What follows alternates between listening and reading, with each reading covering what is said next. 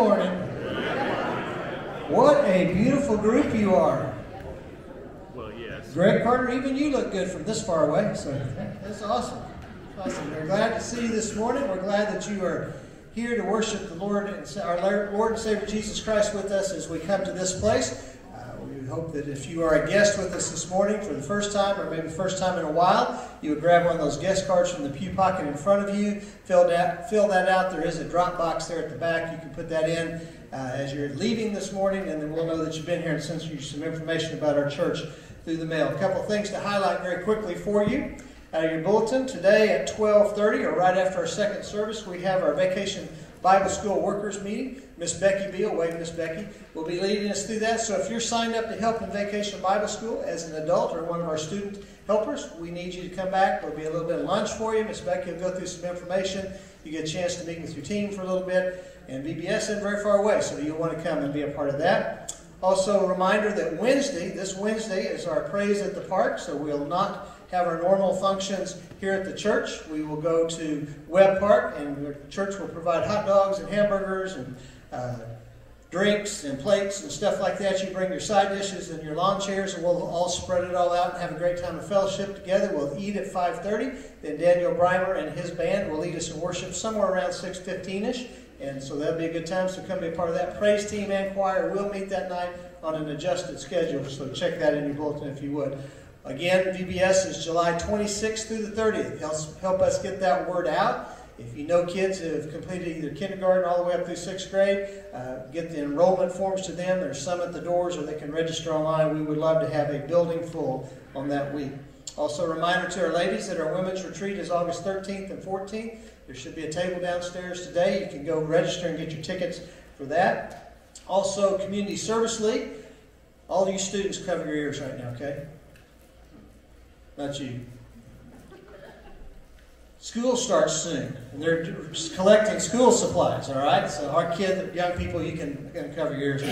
They're collecting school supplies. There's a bucket just outside the church office. If you want to gather those things listed in the bulletin, bring them there. They would appreciate that to help those in our community.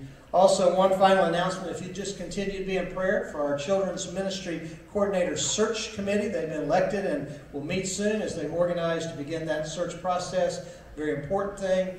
So be in prayer for that committee, and be in prayer for our children's ministry during the interim time as we continue to function and enlist leaders and those things. So I encourage you to pray about that. Right now, let's spend some time in prayer. Then Lincoln's going to come and lead our kiddos and our children's spotlight. So let's pray for a minute. So bow your heads, close your eyes, and carve out some time with just you and the Lord.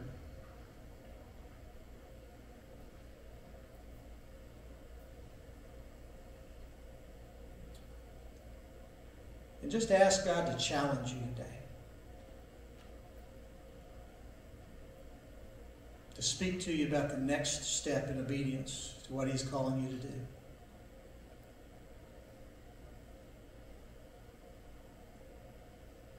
To go ahead and take away that thing He's been trying to take away. Or to put in that thing He's been trying to put into your life.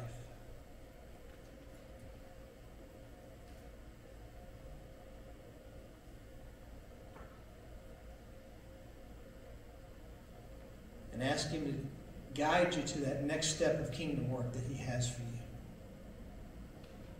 That others may come to know Him.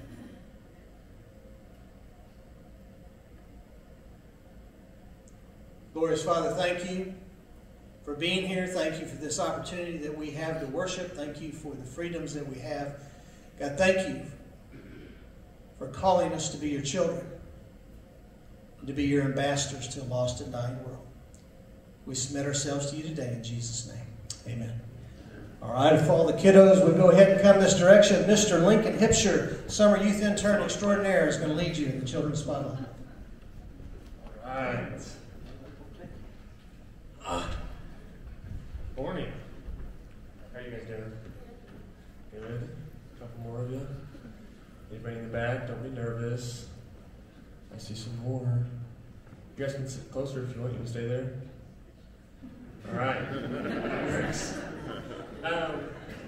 Today we're going to be talking a little bit about money.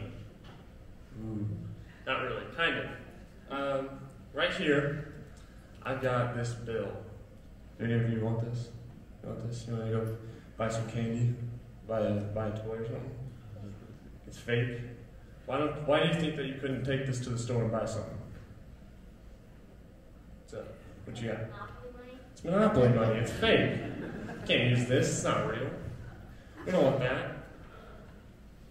But then, say, I pull this out of my pocket and get to it. Boom. Hello? Am I still here? I'm here. We got real money now. Look at that. Crisp Lincoln. Get it? My name's Lincoln. You know that? Now with this, how do you know that this can be used at the store? How do you know? It's real. It's double-sided. Abraham Lincoln's on the front. You got the seal, the treasury symbol. So you know this is a real bill because you've seen a real bill, you know what it feels like and everything, right? But as real as this bill is, some people still try to copy it. They still try to copy the money, copy the paper, the feel, the look of it, and make counterfeit money. And when you look at that bill, you may not know that it's counterfeit from the outside, right? So the Bible kind of says a little bit of the same thing.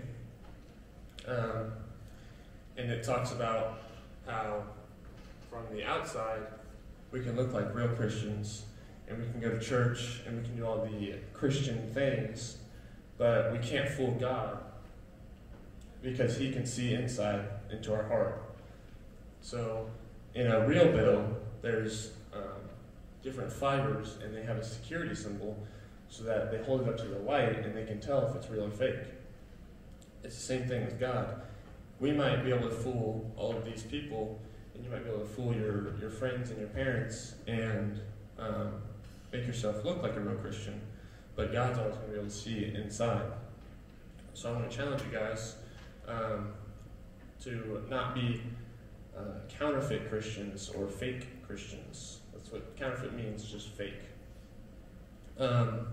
In 1 Samuel 16:7, it says, "But the Lord said to Samuel, do not look on his appearance or on the height of his stature, because I have rejected him.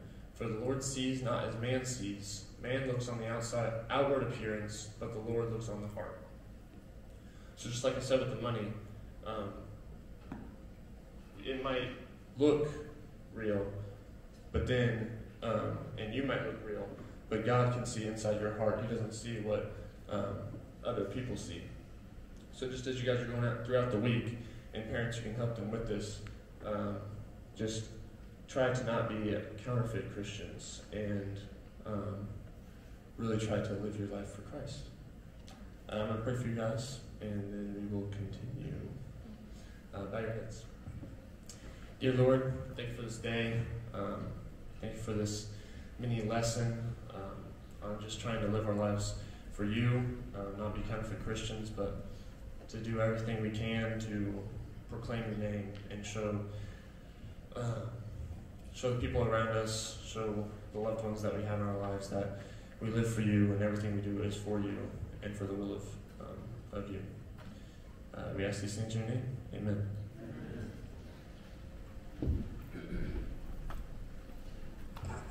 Good morning. My name's Joel Vanderpool.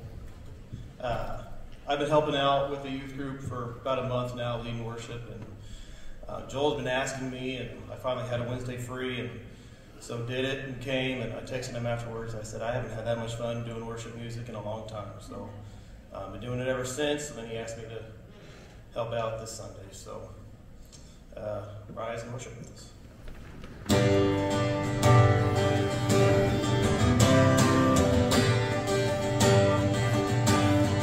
I've searched the world,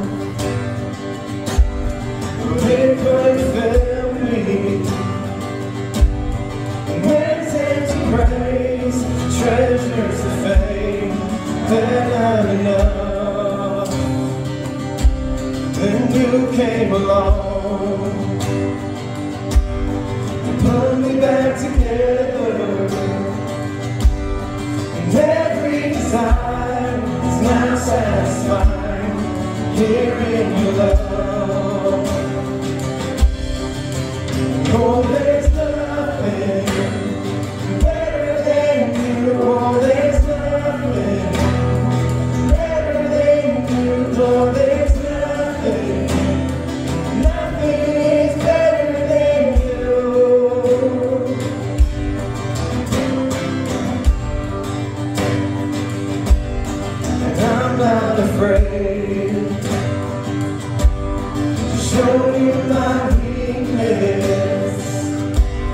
My failures and flaws, Lord, you've seen them all, and you still call me friend. Because the God of the mountain is the God of the valley,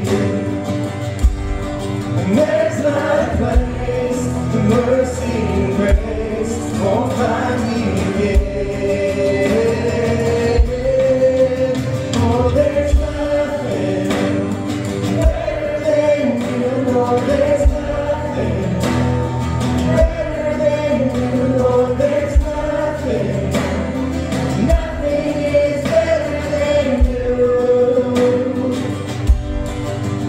Oh, there's nothing better than you. Oh, there's nothing better than you. Oh, there's nothing. Nothing is better than you.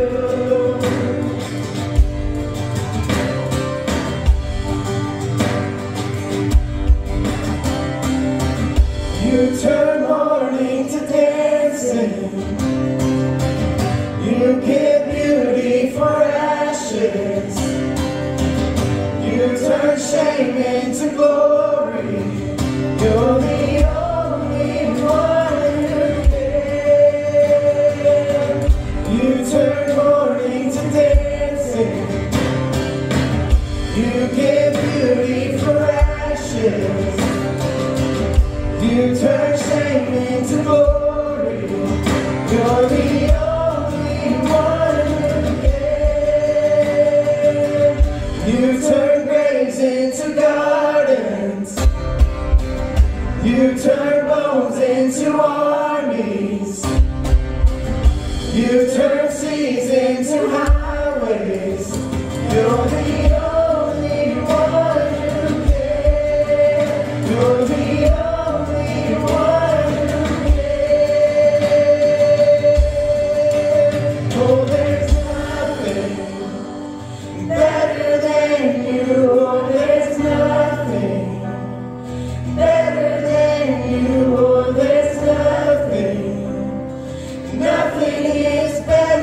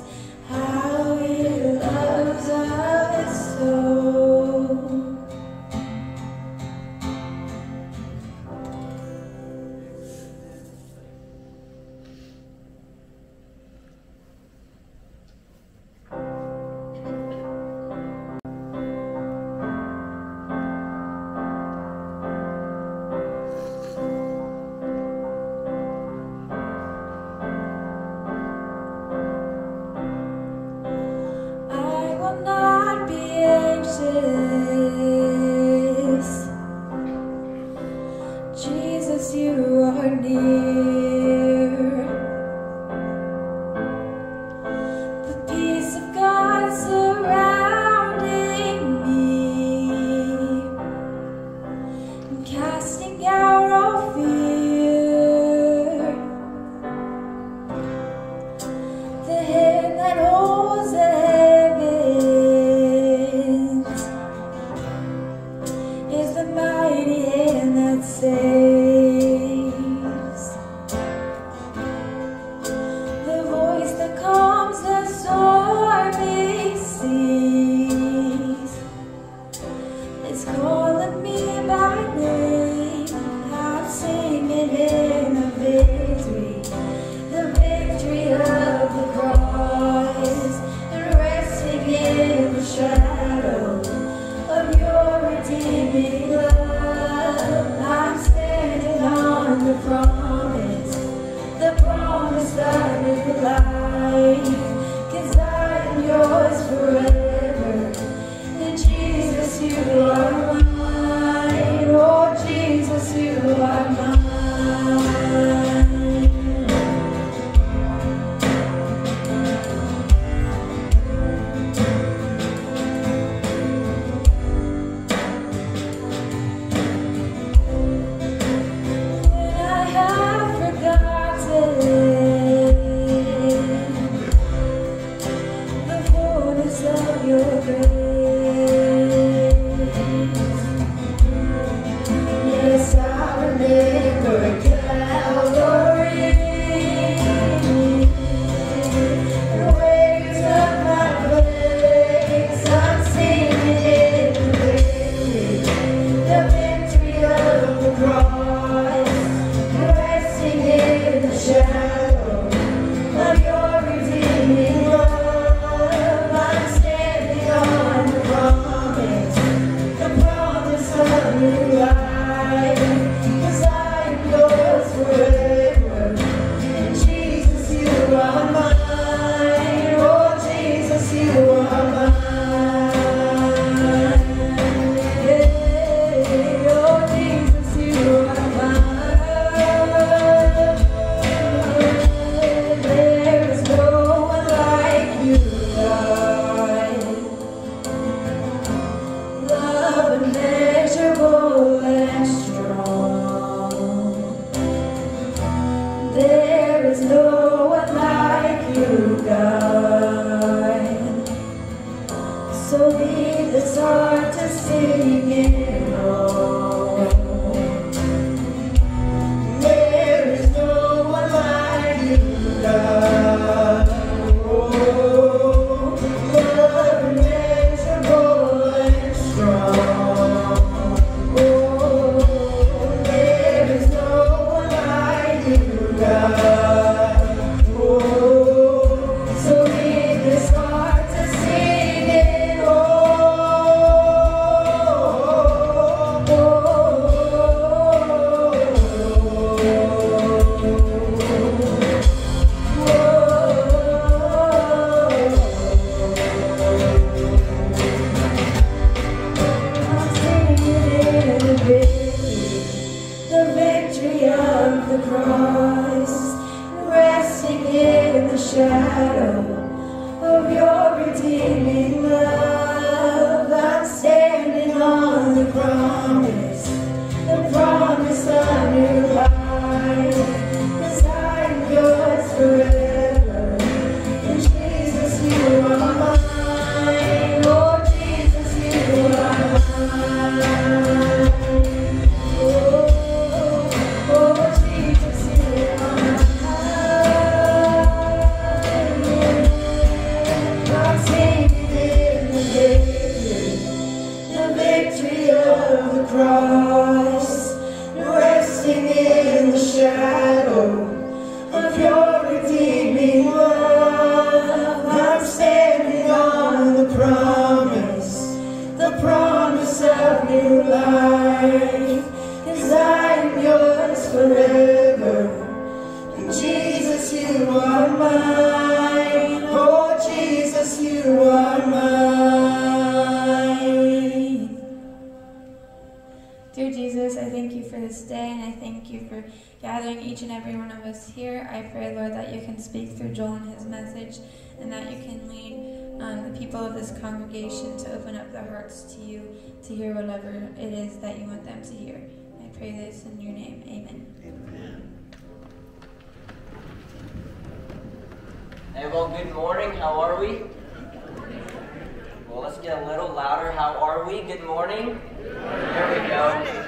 If we haven't been able to meet, my name is Joel Carpenter. I'm the student pastor here. I'm just going to give you a quick thing. I am a quick talker. I talk quick. So you're going to have to keep up with me, buckle up, because you're in for a ride with how quick I talk. But with that being said, I'm extremely glad to be here. I'm extremely glad to be the student pastor here. I love what I do. And so I got the opportunity to preach, and so when I get the opportunity to preach, I do not say no. So with that being said, if you're new here, we're extremely glad that you are here, and if you're coming back, welcome back. But with that being said, if you have your Bibles, I encourage you to turn to the book of Job. To the book of Job, chapter 2, verses 1 through 10. And if you're new to the Bible, Job is in the Old Testament. It's the first half of your book, and you'll find that kind of in the middle of it if you open it up. But while you're turning there, just a quick thing. I used to work at a daycare. Some of the worst memories and some of the best memories. But I did work at a daycare.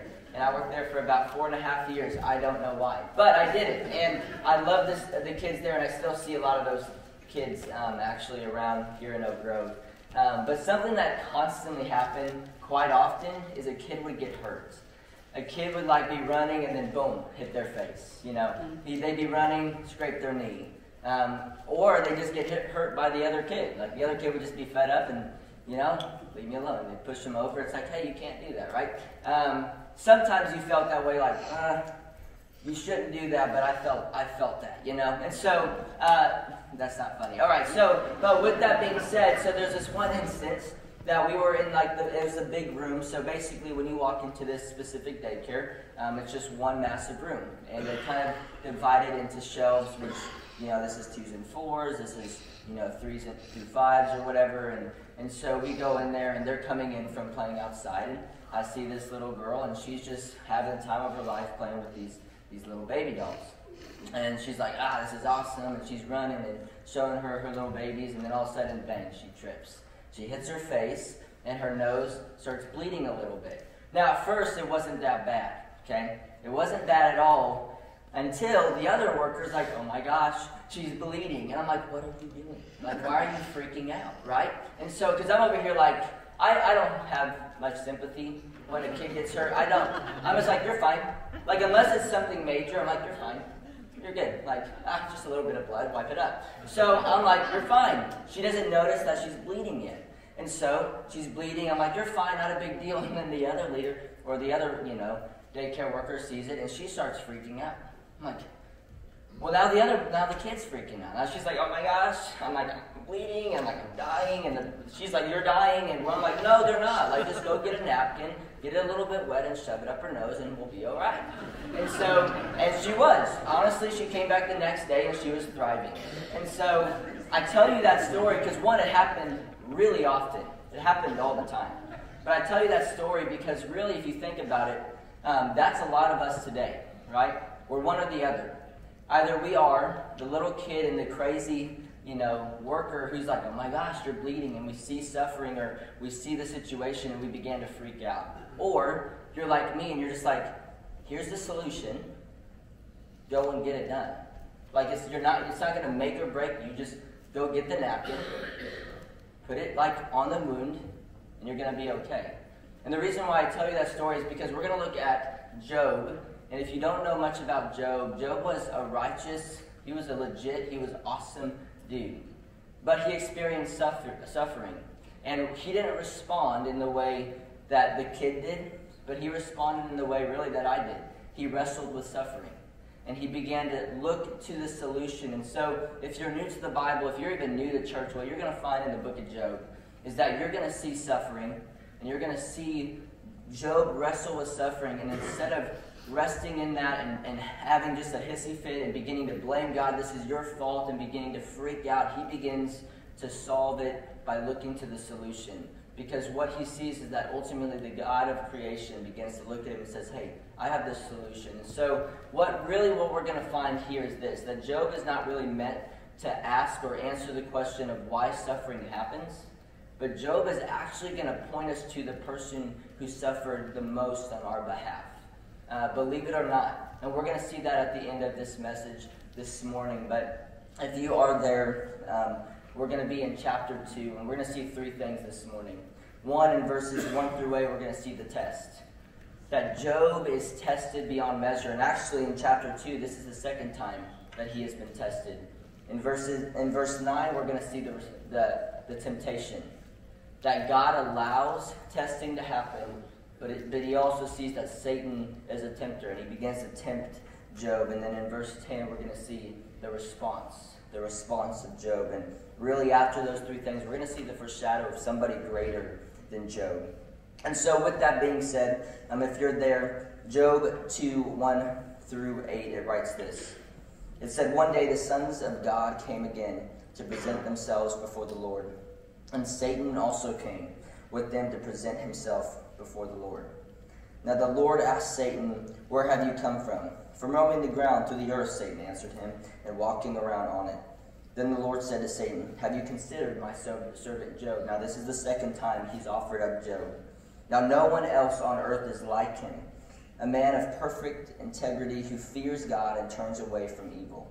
He still retains his integrity, even though you incited me against him, to destroy him for no good reason.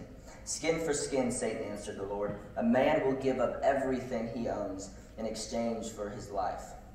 But stretch out your hand and strike his flesh and bones, and he will surely curse you and in your face. Very well, the Lord told Satan, he is in your power, only spare his life. So Satan left the Lord's presence and infected Job with terrible boils and the soils of his feet to the top of his head.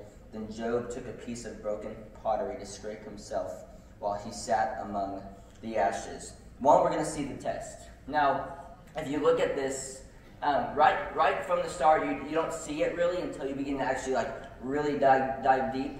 Satan has to come before the Creator. So when we see the authority of God already in the very first verse of chapter 2, that God is ultimately stomping on his authority. He's saying, you can't even go past as much as I allow you to. So Satan, from the beginning of it, Satan is also under the authority of the Creator. So really, nothing is out of bounds for God. God can do whatever he needs to, and he will allow whatever needs to happen. But ultimately, when we see suffering, Satan only allows temptation and those things to only go as far as God allows. And so that's one spectacular thing we see already in the book of Job, is that God is ultimately flexing his authority over Satan. And already in the moment, he's already flexing his authority over creation. And he says, I do what I want, when I want, and I work it however I want. This is how God works. And so Satan comes before God, he asks God, and this is what happens. You see, in this story, we see a bold and radical assault on God and godly people in a special and intimate relationship that is dearest to them both.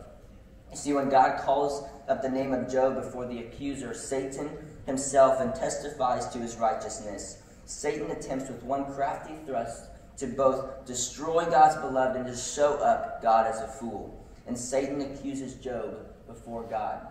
I mean, the audacity of Satan to come before the Creator and to tempt him and to tell him this is what's going to happen, and God responds.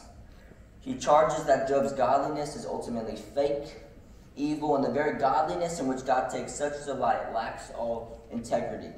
That Job's godliness is mere self-serving, that it's ultimately for the benefit of him, that he gets what basically he wants. So if I'm good, if I'm faithful towards God, I'm going to utilize that against him so that I can get what I want.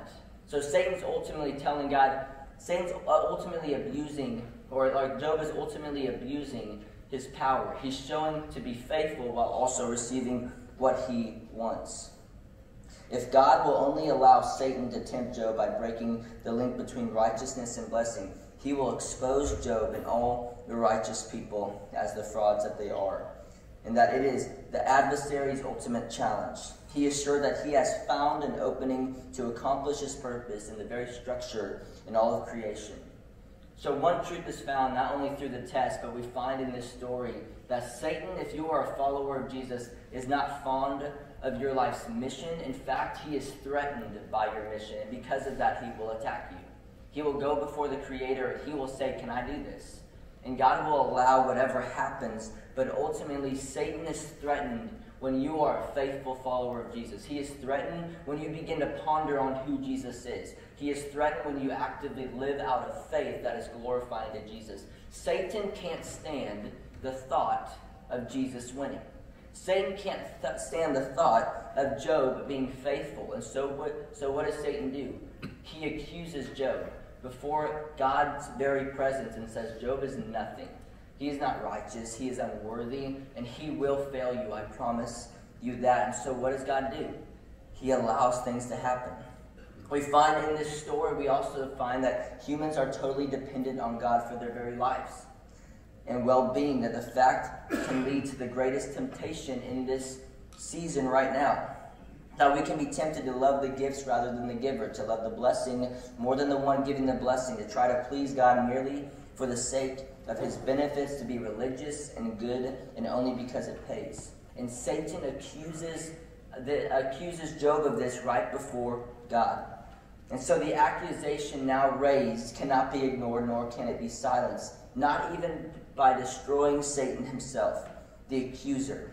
It strikes too deeply into the very structure of creation and is rooted too deeply in the human condition. So God lets Satan have his way, but with specific limits. So ultimately, Satan can only do as much as God allows. Again, showing that he is the ultimate authority. And then from this comes Job's profound anguish. We're going to find throughout the rest of this story, not just in chapter 2, but 3, 4, 5, all the way up to 42, Job struggles. He has anguish. He struggles. He begins to ask God why. But one thing we do find to be true is that Job never turns his back on the Creator. And so what we find is God tests for your benefit and for his glory, and Satan tempts for your destruction and ruin. That God uses a season of testing to glorify him and to ultimately, Lord willing, push you closer to him. And so Job is in the moment, and Job has one of two choices. I can either run from God and say, this is your fault, or I can finally surrender my life down and trust that what you're doing in this season is not only for my benefit, but ultimately is for your glory, and you're going to do whatever you need to do because it's about you. See, even Satan is under the authority of God. And so Jesus will ultimately have the final word, and Job is confident in that. And so there's somebody here, his name's Bill Kim, he's a member of this church. He once put this on Facebook, and this has stuck with me, and this has been, I think, about 2 years since he wrote this. But he said this, he said, friends, we never know what tomorrow will include. Profit, loss, pleasure, pain, glory, shame. We just don't know, but we can prepare our response for whatever is ahead by doing this one simple yet impossible thing. Trust God. You see, Job, he looked at the season that he was in. Now, granted, Job not only was now being physically attacked, but he had already lost all his possessions and some of his loved ones in the moment, and he was still faithful. And so what does Satan do? He sees that Job is faithful. He goes back before God and says, hey, I promise you, if I get him again, he's going to turn his back on you. And God with confidence says, no, he won't. See, the presence of pain to Job and for you, the presence of pain and suffering is not the absence of a heavenly Father. It reminds us of our need of a heavenly Father. It serves as a reminder that we need Jesus Christ to come and make all things right again. Amen. That in this story of Job, God isn't far. He is extremely near, even though Job feels as though he's far away. And in your presence of suffering, when you're struggling and things are kind of getting, rough, God is not running away from you like you are. He's running towards you. And he's waiting for you to come back so that he can make all things right again. And so Job, we see he is tested greatly. But also we see in verse 9 that he is tempted. In verse 9 it writes this. It writes, his wife said to him, are you still holding on to your integrity? Curse God and die. So now the wife's given up. Like she's just given up completely. Like we've lost our kids, we've lost all our possessions. Now your health has been attacked. Just curse him, run away, and go die. And what do we do? We find that Job chooses, in the midst of being tempted, to run near God, not further away. That his wife, the human nearest to his heart, proposed that he should just curse God and run. But what ultimately pains him the most is his apparent alienation from him. That God, he seems as though God is far, but really God is extremely near. For some of you, you've been tempted in a season of suffering. Listen, suffering is going to happen whether you're a follower of Jesus or not. I mean, that's just the reality of it. And when you pray, when you beg God for something, you beg him that he would be glorified in the end, whether it benefits you or whether it doesn't. That ultimately it would be a representation of, yeah, I've experienced something that is great and I've lost a lot of things, but ultimately in the end is God glorified. You see, how dare we get angry or think God didn't hear our prayer or cry simply because he didn't do what we said or give us a better life than we have or do what we needed in the moment. See, God will do whatever he needs to do to get your attention, and God will do whatever he needs to do to show that he is ultimately the one who deserves to be glorified. It is about God, not us. Amen. See, the gospel and what we see within all of Scripture, the gospel depends on God, and a God who is not dependent on you. That ultimately what Jesus Christ did on the cross is dependent on God, not dependent on us. And so we find this already within the book of Job, that the testing will happen. But Satan ultimately will tempt you for your destruction and ruin. And we have to respond in a way that is worthy of the call that God has placed on our life. And so what do we find Job do? Job looks at his wife, and basically he's like, you're insane. Like, what are you doing? Like, why in the world would I turn my back on the God who has never left my side in the moment? Though he feels as though he has. He hasn't. And so the challenge is this, is we should not waste our suffering because it just could be the making of our faith. That Job, he did not waste his suffering, for it was the making of his own faith. That when we are called to follow Jesus, if you are a follower of Jesus, you either follow all of him or nothing. Every pain, every disappointment, and every time suffering hits, you follow him, all of him or none of him. And what does Job do? When the temptation hits, he runs. Not away, but to God. And he looks at his wife and he thinks, you're insane. Like, why would you do that? Like, if God got us out of the season of losing some of our loved ones, if God got us through the season of losing every possession that we own, why would he now dip out now? Why would he run and leave us now? And so we see in verses 1 through 8 the test. In verses 9 we see the temptation. But then ultimately in verse 10 we see the response. And this is what Job says. He says, you speak as a foolish woman speaks, he told her. Should we accept only good from God and not adversity? Throughout all of this, Job did not sin in what he said. Now look at the response in verse 20. In chapter 1, Job writes this. After he's lost everything he owns, he says this, naked I came from my mother's womb, and naked I will leave this life. The Lord gives and the Lord takes away. Blessed be the name of the Lord. Amen. The response from Job is a response that I need Jesus in the moment. That is a response of everything I have is yours, whether you choose to take that away or whether you choose to give it to me. Job is showing us something, that when suffering hits, you can respond in a way that is worthy of a manner that is glorifying to Jesus. And that's saying, I need you and that's it. You don't lean on your possessions. You don't lean ultimately on what he's given you. You lean on who he is and what he has done. That the adversary is silence, and God's delight is in the godly people. That robbed of every sign of God's favor, Job refuses to repudiate his maker. That he looks at his wife and he basically pushes her to the side and he says, I'm following Jesus. He faces towards God with anguish, puzzlement, and anger and bitter complaints, but he never turns his back on God. We'll find throughout the rest of this book, the rest of these chapters, that Job does struggle with anguish, puzzlement. He does complain at times, but he never, ever runs from his Creator. because he understands as much as God's making him mad, the only way to salvation and the only way for him to be okay is with God present in his season and in his life. His whole being yearns not for God's gifts as such, but for the sign of God's favor. He just wants to know, God, are you there? And if you're there, would you make your presence known? I wonder, when is the last time you have looked at God in your season of suffering and said, just be near. Like, just be present. Like, you don't have to give me this. You don't even have to fix the problem. But are you here?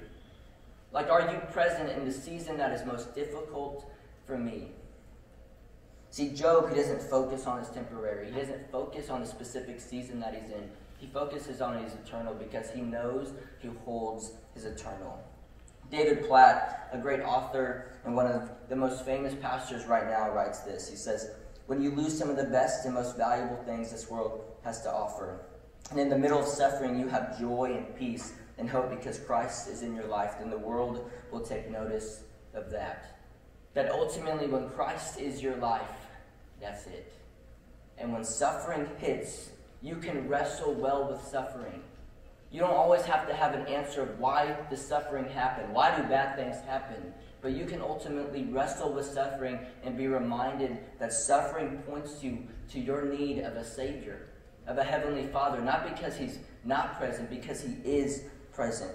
Bob Goff, another author, would say this, that the way we deal with uncertainty or suffering says a lot about whether Jesus is ahead of us leading or just behind us carrying our stuff.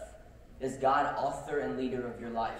When suffering hits, are you trying to take the reins, or is He the one leading? And you follow after Him no matter where that might take you.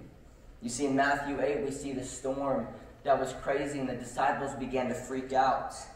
But the disciples cried out only 5 words, and Jesus calmed the storm. Jesus answers even your smallest request in the midst of your suffering. Why not run to Him? Because when we see suffering hit, time cannot heal all wounds, but Jesus can. So why not run to Him? You see, Job had confidence that God was going to fix what was broken, even when he did have bitter complaints, even when he did doubt every once in a while. But one thing he didn't do, which we can take after, he never ran from his Creator. Because he ultimately knew that the Creator was his only hope for the season that he was in. How would you respond when suffering hits? How have you responded when suffering hits? You see, we see the test from God. We see the temptation from Satan. We see the response, the incredible response from Job. But ultimately, we see the story points to the foreshadow of a king. A great king, in fact. However, Job's experience makes bitterly clear to him and us that we cannot fathom the truth of the situation nor the truth of suffering. That when suffering hits like a brick in the face, we are often at a loss of understanding. But Job turns to God and demands of God an explanation, and God responds, all right. God responds in chapter 32, and He ultimately says, where were you when I created the foundations of the earth? Surely you know. And Job steps back, and he's like, oh my gosh. Like, the fact that I would question the Creator, God ultimately stomps again on the doubt that is running through the veins of Job, and He says, look at me. If I know when the seasons hit, when the waves stop, and I can, on a dime, turn it light to dark, then I promise you I can handle your suffering. But ultimately, He's saying that the job is not done, Job. That I know your season is difficult, but there is another season here that is coming in Matthew that is about to be far worse than the season that you're facing. You are only a foreshadow of a greater king that is coming. That God, He doesn't owe us an explanation every time He does something we don't understand. Our job is to trust in the midst of whatever makes or doesn't make sense. And so Job is meant to give us a specific reason for suffering. It's not meant to give us a specific reason for suffering, but instead Job points us to the person who suffered perfectly on our behalf. In the end, the adversary is silenced. Job's friends are silenced. Job is silenced, but God is not, because God was not done yet. You see, we see actually 5 things within the book of Job that foreshadow a coming king, a greater king, King Jesus. We see that both are righteous, but only one is perfect. Job was righteous in relative terms. Jesus was righteous in absolute terms. Free from all sin. When Jesus was tempted, He never failed. But when Job, in Job 13, was tempted, he did fail. That Job, he actually begins to ponder on the sins of his youth, showing that Job was not perfect. He couldn't do what Jesus could do.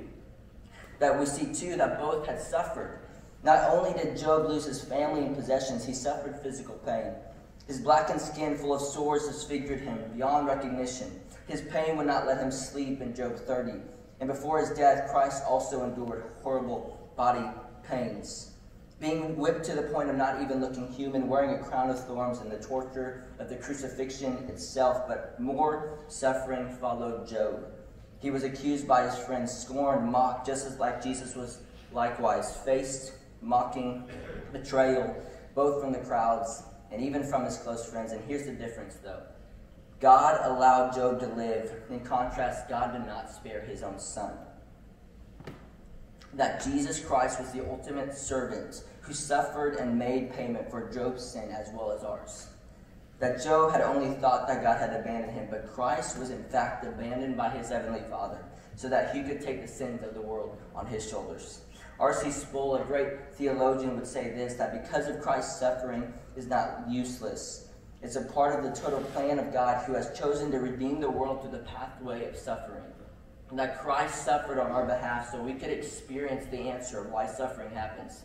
Because God ultimately wants us to be pointed towards him. 3, a spiritual battle was present. That the suffering of Job had a hidden spiritual component. Satan questioned Job's loyalty to God, and God allowed Satan to test Job. But Jesus was engaged in even a greater spiritual battle. It was a contest for the fate of the world itself. In reality, Jesus was paying the penalty for our blasphemy, our treason against the God of the universe. 4, restoration took place. In chapter 42, God restores Job's fortune, blessing him with double the wealth and a full house of children over the years. But even more miraculously, in Luke 24, we find God raises Jesus from the dead. But it doesn't stop there because of Christ's obedience. God has highly exalted him and bestowed on him the name that is above every name. Just as Job's family was restored to him, the suffering of Jesus restores the heavenly family. And the last thing is this, is both intercede, but only one can save.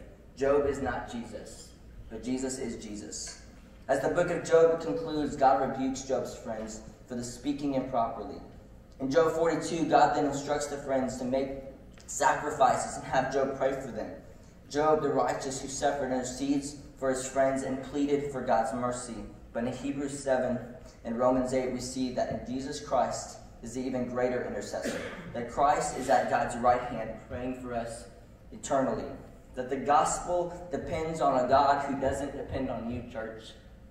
That in the midst of your suffering, you run to Jesus because Jesus is everything you need. That Job points us to the greatest king to ever walk the face of the earth. That Jesus wins battles not by shedding the blood of his enemies, but by shedding his very own blood for his enemies. He is a king that is unstoppable. This is the essence of who King Jesus is. He's the King of righteousness. He's the King of ages. He's the King of heaven. He's the King of all glory.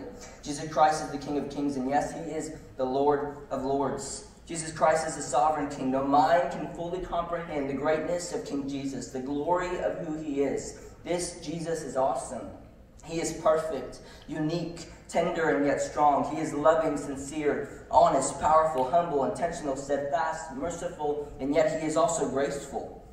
He's the greatest king that the world has ever known, and he's the Son of the living God. He's the Savior of the world we didn't know we needed, yet desperately cannot live without. He's the only way to salvation. There is no other way. He is the protector, Alpha, Omega, the great I am. He is deliverer, defender, provider, counselor, Prince of Peace. He is the beauty in all of Scripture and the essence of why we live and why we breathe. The only one who is willing to do the unthinkable and pull off the impossible. He in his kindness gives strength to the weak, pursues the outcast while graciously forgiving the tired and weary sinner. He is hope for the hopeless, rest for the weary, help for the hurting. He sustains in the midst of turmoil, sympathizes with the broken, saves the wretched sinner while holding and sustaining all of creation within the palm of his hand. He is the life giver, death the defeater. He guides the one back who has lost their way while simultaneously healing the one who is sick. He is the judge that proceeds to take off his robe and pay the price that you and I deserve. Jesus Christ is the only king that leads to a pathway of peace, joy, holiness, salvation, certainty in the midst of chaos, and happiness in the midst of despair. He is the bread of life, the way, the truth, and the life, the good shepherd who lays down his life. He is the king who's not just the way maker, he's not just a miracle worker, but he thrives in his promise-keeping. King Jesus is the definition of goodness, of mercy, of grace. Jesus is everlasting and never changing. Jesus Christ is the only king who offers himself in the midst of suffering and in the middle of your storm. Jesus Christ is king. Do you know this king? Job knew this king. Job was broken. He was jacked up. He was tested, he was tempted, but he responded in a way that ultimately pointed Christ as King and Lord of your life. I don't know where you're at this morning, but to come into a church and try to act like you have it all figured out and button up a shirt and act like things are going your way, listen, the church is meant for people who are jacked up and broken to come before the altar and say, God, I need you, just as Job did the exact same thing. And when your spouse is telling you to curse God and die, look what you do.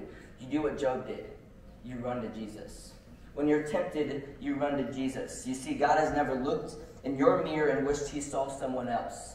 You are enough, you are loved, you are his, and you can own that. For some of you, you need to make a response now to say, God, you are my life, and I need you to be Lord and Savior of my life.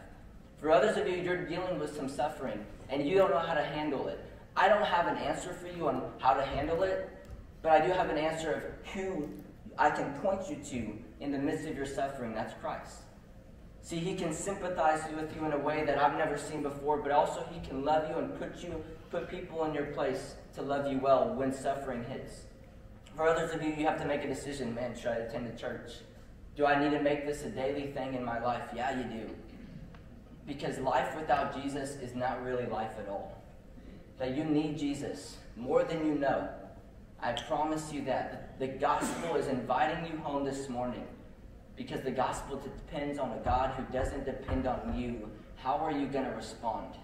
Whether you've been here forever or whether you're new to the church, listen, God looks at you in the midst of your suffering, and he not only loves you well, but he points you to himself. Why? Because that is the most loving thing he could ever do. Why not take that up? And why not respond in a way that would be ultimately worthy of who he is? And ultimately, to be honest here, it will benefit you, because you get all of Jesus. And so this is what I want to close with. When somebody asks you, hey, on what basis do you belong in the kingdom of heaven? Is your response this?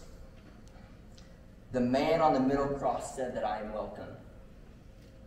If that is you, welcome home. If that's not you, would you begin to ponder on where am I with Jesus? And would Jesus radically change your life this morning?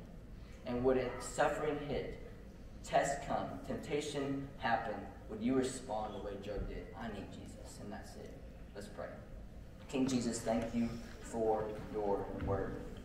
Thank you for the fact that you are a God who loves us, that you are a God who pursues us, and when suffering hits, you don't give us a question of why suffering happens, but you ultimately point us to the person who suffered on our behalf, and that's Jesus Christ.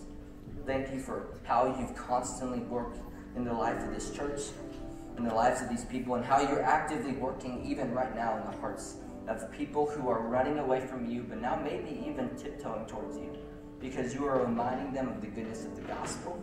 You're reminding them of the goodness of who you are, and you are ultimately reminding them that your plan is far greater than their own. So why not just give it up and allow you to do incredible work for your glory, for their benefit, and so that the world can see that the God of creation isn't some fake person, but he is real.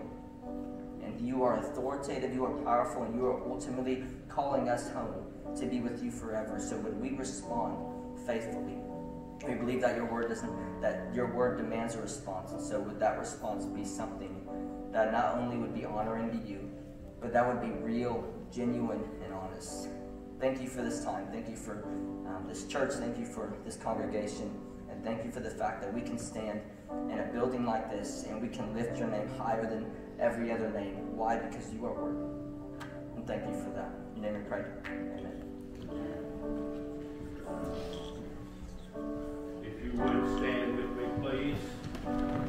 As we stand together this morning, God's speaking to your heart through His Word, through the wonderful message.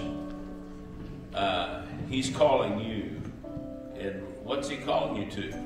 Calling you to draw close to Him, calling you to trust Him in your circumstances, calling you to come to salvation. We're going to be here at the front. And while the lights are coming on, you'll be able to see the way. While the house lights come on, you'll be able to see the way. And you come and make your response.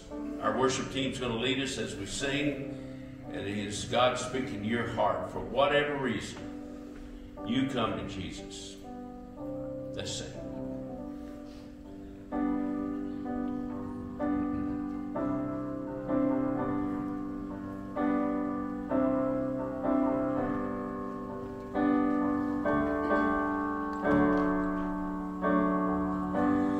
If you're troubled, heavy-hearted, come to Jesus and find your peace. If you're run down, empty-handed, come to Jesus and find your strength. He is hope for the hopeless, rest for the weary, help for the hurting. He is mending the broken, bearing the burdens, all that you're needing.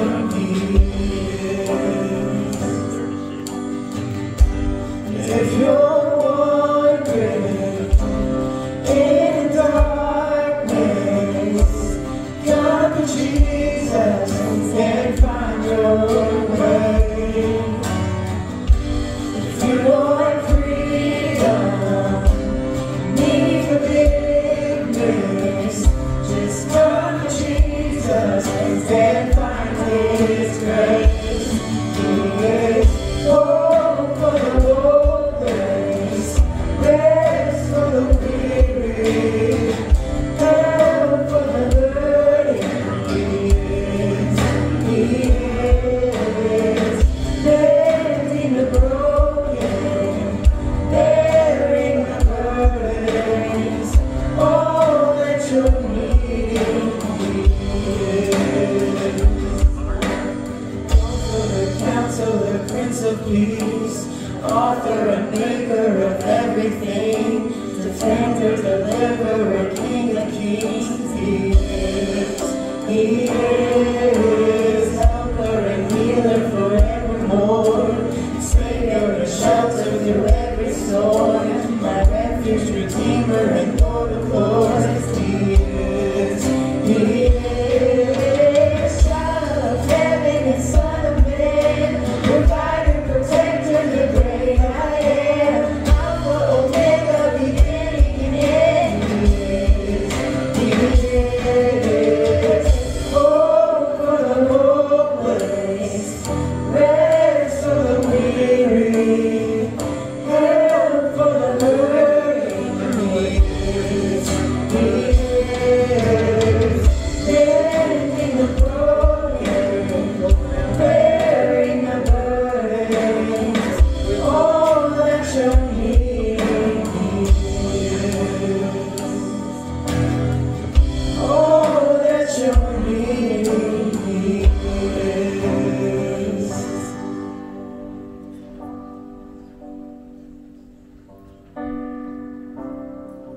Would you bow your head just for a moment while the music's playing quietly?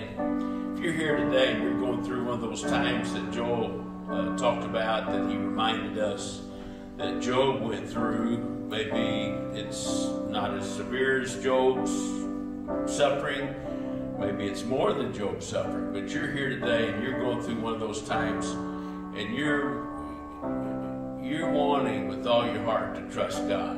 but the lack of understanding just really gets in the way sometimes. If you just slip your hand up, heads are bowed, eyes are closed, you slip your hand up right now, just to God, okay? All right? Okay. Father, you know the circumstances that we're all going through. And we want to trust you. We want to come to that place where we're not leaning on our own understanding, but in all our ways we're trusting you, God, so that we can see the straight path that you have for us, Lord. That's what we want in our hearts. And I pray for each one of these, Lord, that they would sense your presence in a mighty way. They would know that you are a God that walks through the fire with us, not around it, so we can see you on the other side. But you walk with us. I pray for them in Jesus' name. Amen. Amen. Thank you very much. Right now, before we introduce these people who made decisions, Jolena, if you'll come and stand here with me. And I'm going to ask you if you would just be seated for a minute.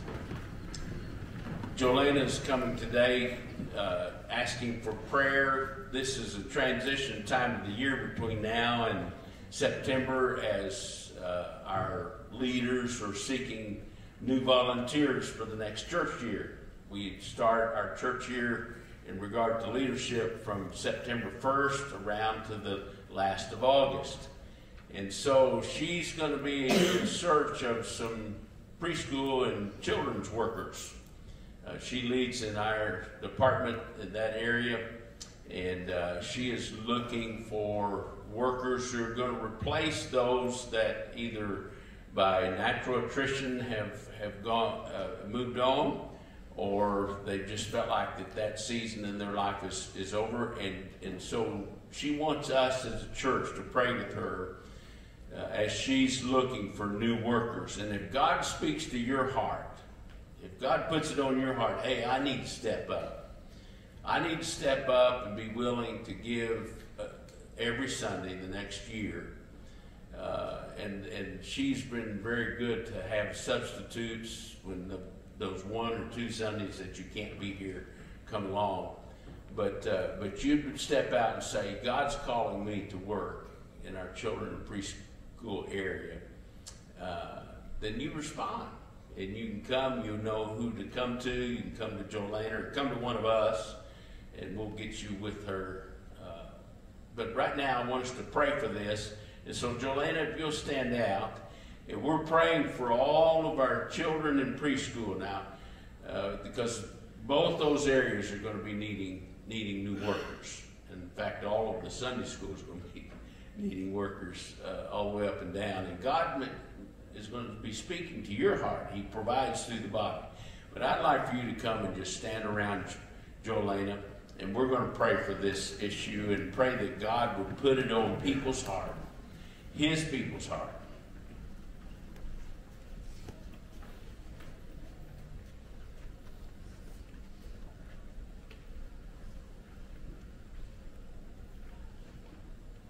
And Father, I just want to come to you on behalf of the church. What a privilege it is to be a part of this fellowship and to be a part of the greatest serving force in the whole world, the body of Christ. And we pray, God, in this local church, this local body of Christ here that makes up First Baptist Oak Grove, that you would put it on our hearts, those that you are calling, that you're calling to work in our preschool, Sunday school, and our children's Sunday school, and any other area, our youth Sunday school, our adult Sunday school, Lord, any area. We just pray that you would put it on our hearts, and we would know clearly that you're calling us.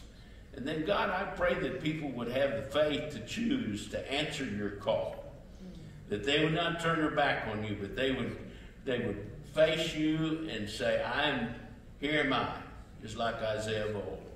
Here am I, send me. Lord, we just pray this. Thank you for Jolene and her putting this on her heart to lead us as the body of Christ to cry out to you for these leaders. In Jesus' name we pray. Amen. Thank you, Jolena, for leading that. And just as a matter of information, we're sending out a note to all of our leaders in the church, because we're also planning for 2022 calendar of ministry and for budget. And so just be praying as all of our leadership gets at these things these days. I've got some people to introduce to you right now. So first, Lauren, you and Madeline come and stand here. Chris, you come and stand with them. You know, I love to preach, you know, and I've gotten to preach all over the world to many, many people. But I love nothing better than to one-on-one be able to help lead people to know Jesus as Savior. That's my most favorite thing in the world to do. And Chris Visos has been getting the privilege to do that. Well, firstly, because he's yielded himself. He's felt the call on his heart and life. And so these are two that God has used Chris to lead to Jesus. And Lauren and Madeline have both said, I want Jesus to be in my heart. And so, amen.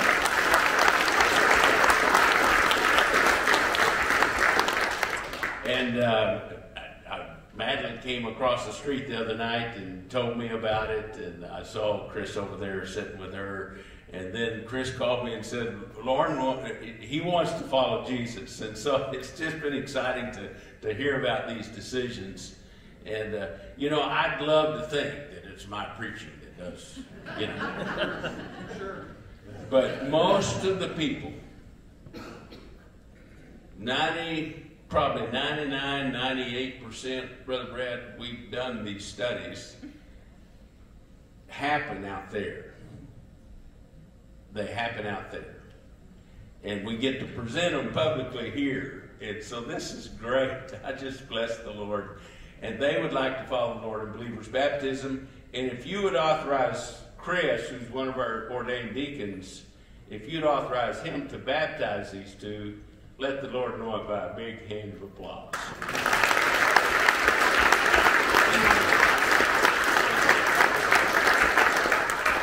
And Chris has already cleared it with them. They're going to trust him not to drown him when he's in the pasture. Anyway, amen. And then Rod, you come and stand right here, and I want Oscar and Deke to stand by Rod.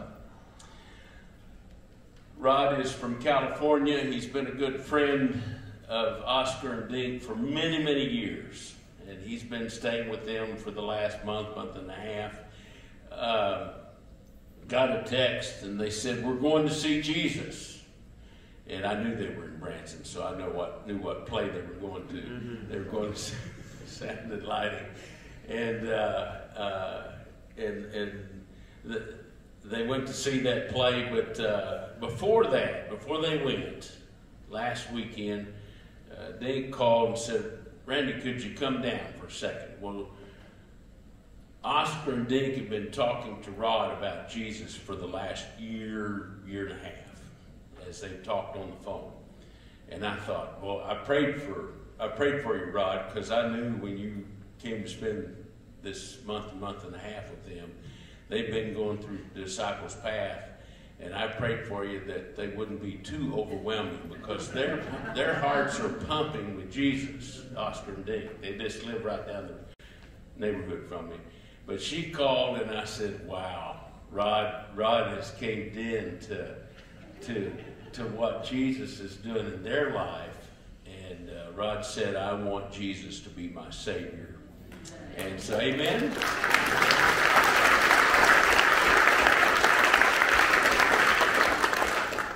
And you know, the sinner's prayer is a tool. There's no prayer that saves us. There's not any activity on our part that saves us. Jesus saves us. And God uses our faith when we give in and we believe. He uses our faith. But Jesus is the Savior.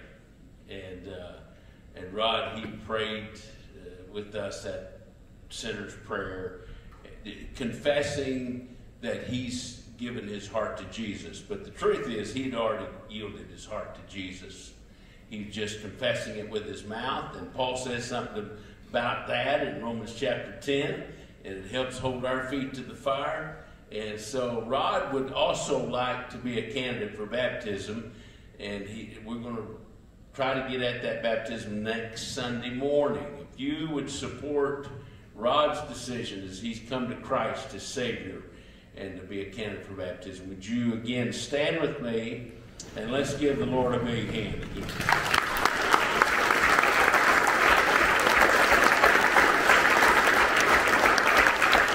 Amen. Listen to me.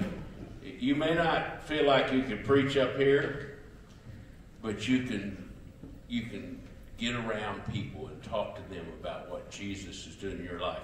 I came in this morning and Patty grabbed me by the arm and she said, "Brother Randy, I'm praying for some folks, some family, and I'm praying that they give their heart to Jesus." And she was just saying, "I know I'm not as good as I can be," and all this. She's out there talking about Jesus, though, and it's on her heart. So we just pray for those people. And Patty, God's heard that prayer. And so all of us can get in on doing this stuff. Oscar says, "I can't hardly pray." But when you hear him pray, he prays with his heart. All of us. God has called all of us to be a part of this. Last thing before I ask Don to come and lead us in prayer, let's give the Lord Jesus a big hand, because Joel didn't choose Jesus. Jesus chose Joel to be our youth pastor. And I'm glad